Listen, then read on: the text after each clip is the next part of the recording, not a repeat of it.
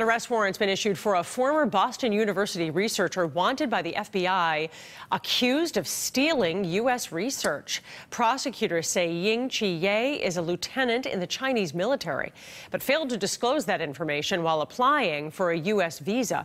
She was indicted this week for lying about those connections to China. In this wanted poster, the FBI states she sent U.S. documents and information back to China while studying here between 2017 and 2019.